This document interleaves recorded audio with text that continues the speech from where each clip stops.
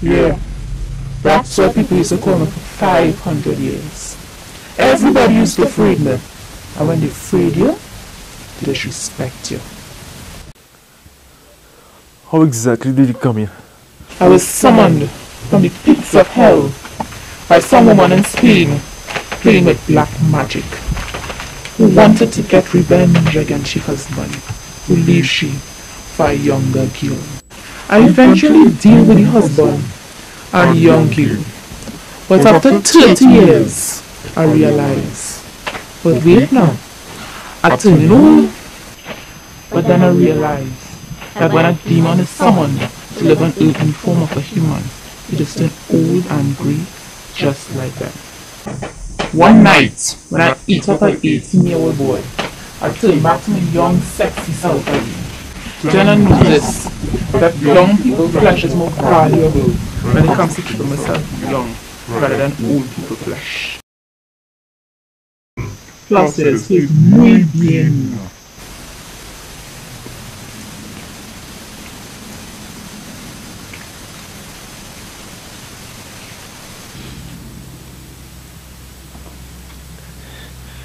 Did you really come down to Trinidad in a Spanish ship? I didn't really want to come to Trinidad, you know. I didn't know Trinidad even exist. I actually come down here by accident when I was looking for some young boys to eat up on a ship. I only realized I was in Trinidad when I sneaked off the ship in 1551. Anyways, I realized Trinidad has had some real nice young people to eat. I really enjoyed myself for hundreds of years until everybody started to lock up their house. Even that could not stop me. I could slip through small holes and creases when they sleeping. I could even slip through air-conditioned vents. That's where I get a night prowler from. Every 16 years, I just come out to take a bite from young people's 14 to 25. And I just go about my business like no one. During that time, I used to work as a maid, a nurse, and a receptionist in a clinic. When I was a nurse, I was able to teach some anesthetic and some chloroform. I want to cause nobody to scream when they see me. So I just sneak inside the house and I just put them to sleep before I drag them out. You know, when I first met you, I find you smelling real familiar. I remember next girl, you used to smell sweet and nice the same way. You smell like this girl, Crystal Mackenzie. She was my sister! True, boy? Well, tonight's my lucky night.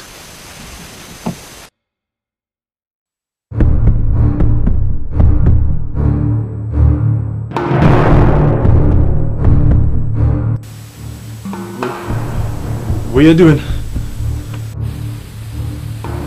Well, after I let you do your interview, I find like I tell you too much, but I will fix that.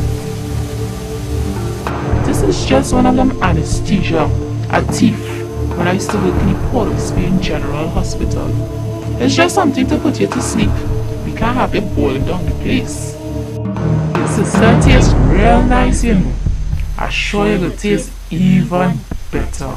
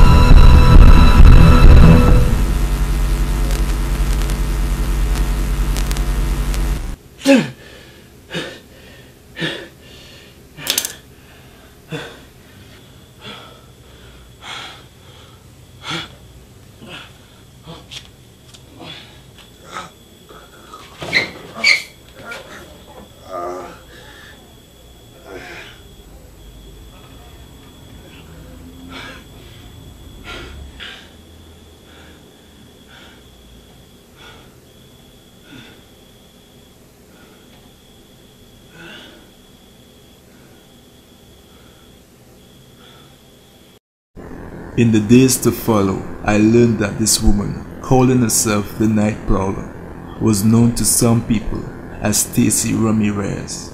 Stacy Ramirez was actually one of the many aliases that she has been using for hundreds of years.